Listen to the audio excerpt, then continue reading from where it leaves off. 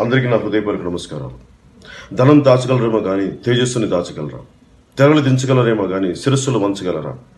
తమ మంత్రం పారదింకా ఉచ్చు తెంచుకుని జింక ఇక స్వేచ్ఛా ప్రయాణం ఇదే తెలంగాణ, ఇదే మన కోటి రత్నాల తెలంగాణ అని దాశరథి గారు చెప్పిన మాటలు నా మదిలో మరి మారుమోగుతూ ఉంటాయి.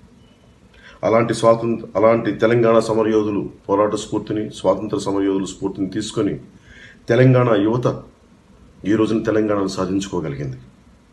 ఒక సరికొత్త రాష్ట్రాన్ని ఇంత ఒడిదుడుకుల మధ్య సాధించుకోగలిగింది.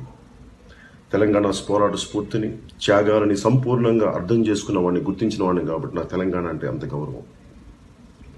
కానీ ఈ రోజున ముందస్తు ఎన్నికలు అవ్వటం వల్ల, ముందస్తు ఎన్నికలు వచ్చిన నేపథ్యంలో తక్కువ సమయభావం ఉండటం వల్ల, ఎక్కువ సంపూర్ణ సమయాన్ని నేను కేటాయించలేకపోవటం వల్ల నేను తెలంగాణలో జనసేన పార్టీ పోటీ చేయలేకపోతుంది. ఇప్పుడు మన ముందుంది తెలంగాణని ఇచ్చామనేవాళ్ళు, తెలంగాణని తెచ్చామనేవాళ్ళు, తెలంగాణని పెంచామనేవాళ్ళు. వీళ్ళందరి మధ్యలో మనం ఎవరికి ఓటు వేయాలి, ఎవరికి ఓటు వేయకూడదు అని ఇలాంటి అయోమయ పరిస్థితుల్లో నా విన్నపం ఒకటే.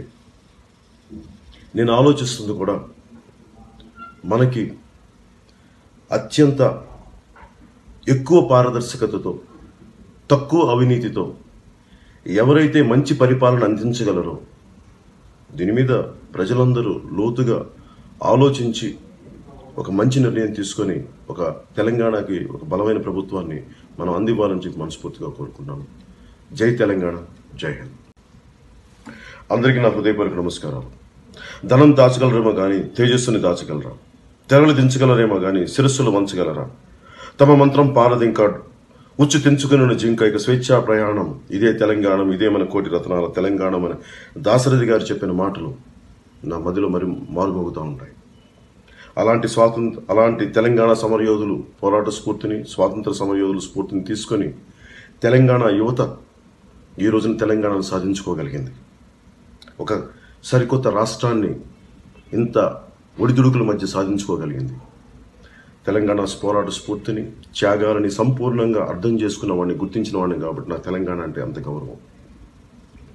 కానీ ఈ రోజున ముందస్తు ఎన్నికలు అవ్వటం వల్ల, ముందస్తు ఎన్నికలు వచ్చిన నేపథ్యంలో తక్కువ సమయభావం ఉండటం వల్ల, ఎక్కువ సంపూర్ణ సమయాన్ని నేను కేటాయించలేకపోవటం వల్ల నేను తెలంగాణలో జనసేన పార్టీ పోటీ చేయలేకపోతుంది.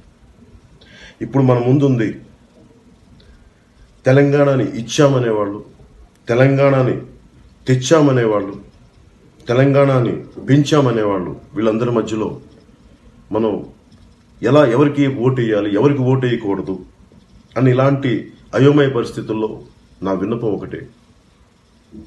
నేను ఆలోచిస్తుంది కూడా మనకి అత్యంత ఎక్కువ పారదర్శకతతో, తక్కువ అవినీతితో ఎవరైతే మంచి పరిపాలన అందించగలరో దీని మీద ప్రజలందరూ లోతుగా ఆలోచించి ఒక మంచి నిర్ణయం తీసుకొని ఒక తెలంగాణకి ఒక బలమైన ప్రభుత్వాన్ని మనం అందివ్వాలని చెప్పి మనస్ఫూర్తిగా కోరుకున్నాను.